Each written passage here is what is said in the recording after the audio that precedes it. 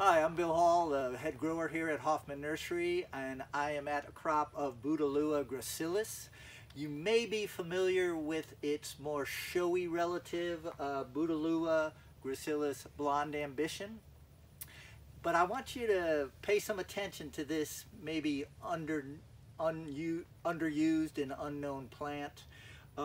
It does have the seed heads, maybe not quite as attractive as this, but it is an outstanding plant, particularly for the southeast, because it tends to tolerate our humidity much better than this Blonde Ambition does.